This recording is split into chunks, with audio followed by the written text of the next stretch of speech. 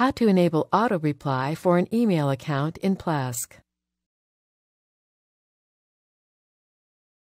This demo assumes you've already logged into Plesk. Now let's learn how to enable auto-reply for an email account. Click the Mail tab. Select the email address for which you want to set up an auto-reply. Then click the Auto Reply tab. Click to switch on Auto Reply, then complete the form.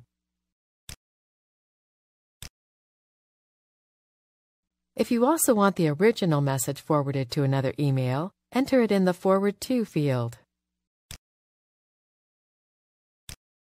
When ready, click OK. That's it. Now when an email is sent to john@mybiz1234.com, the auto-reply message will automatically be sent back to the sender.